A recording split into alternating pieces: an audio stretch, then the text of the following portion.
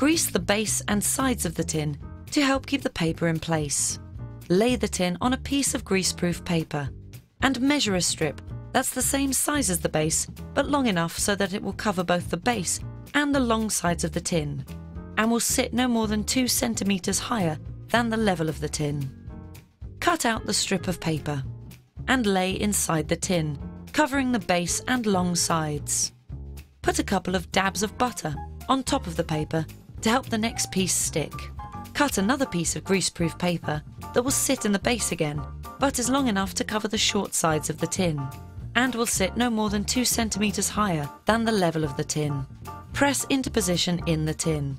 It's now ready for the cake mix.